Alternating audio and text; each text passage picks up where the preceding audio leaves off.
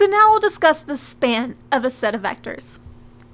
So first, if we have some vectors, x1 through xm, in Rn, and we have some scalars, c1 through cm, the vector z, given by c1 x1 plus c2 x2 all the way up to cm xm, is called a linear combination.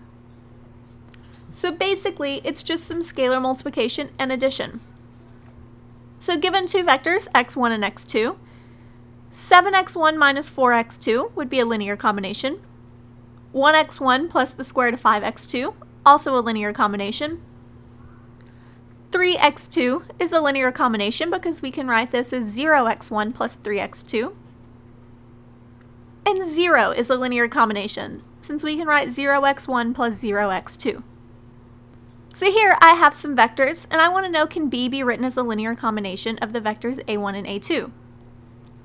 So what I'm really trying to find here is, do these numbers exist such that x1 a1 plus x2 a2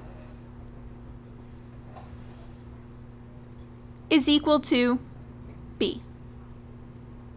So doing a substitution, we have that x1 times 1 minus 3, 4, plus x2, 3 minus 4, 9, should be equal to minus 8 minus 8 minus 4.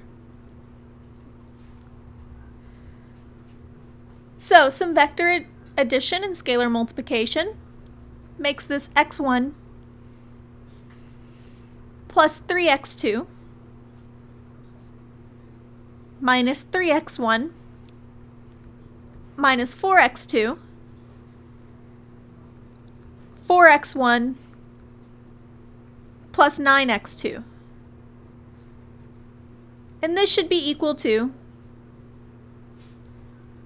minus 8 minus 8 minus 4. So this is now just a system of equations. And I can rewrite this as 1, 3, minus 8, minus 3, minus 4, minus 8, 4, 9, minus 4. And we want to row reduce this. And when we do, I get 1, 3, minus 8, 0, 1, minus 32 over 5, and 0, 0, 44 over 5. So we can see that this does not have a solution. And since it doesn't have a solution, no, B cannot be written as a linear combination of a1 and a2. So in general, when you're solving these, asking if something is a linear combination can be solved by just putting the vectors into a matrix and then row reducing. The span of a set of vectors a1 through an is denoted by this span, a1 through an, and this is a set of all possible linear combinations of the vectors. So a great analogy on the difference between a linear combination and the span. If you think about the pixels on a computer screen, each one can be lots of different colors. Each one of those colors is some combination of red, green, and blue. So each color would be a linear combination of red, green, and blue. However, if I look at all the possible colors that a single pixel could be, that would be the span. At any given time, it's only one color. It's only a single linear combination, but there is an entire span of different colors that it could be. Now I want to describe the span of the columns of this matrix.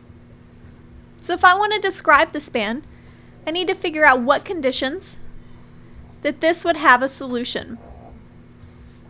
So I'm going to put it in a matrix and do a general vector here at the end, because I don't know what it needs to be. I'm trying to figure that out. Row reducing this gives the following.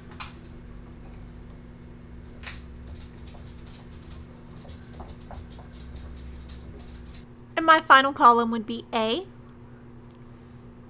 2A plus B, and minus 7A minus 2B plus C.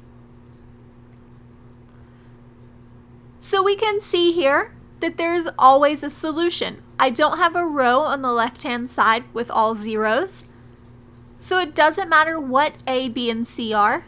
These will always have a solution. So my answer, R3. Anything with 3 entries does have a solution here. Now let's describe the span of these vectors. So once again, I'm going to put these in a matrix. And my augmented column here will just be A, B, C. And I want to figure out the conditions that I need. So reducing this gives me 1, 0, 3, 0, 1, minus 11, 0, 0, 0, and then my augmented column, A, minus 3A plus B, minus 2A, minus B, plus C. So the span here is all vectors A, B, C, such that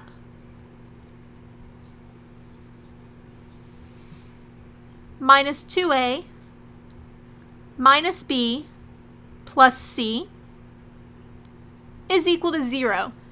We would need this to be equal to 0 in order to have a solution. If this is anything but 0, no solution would exist.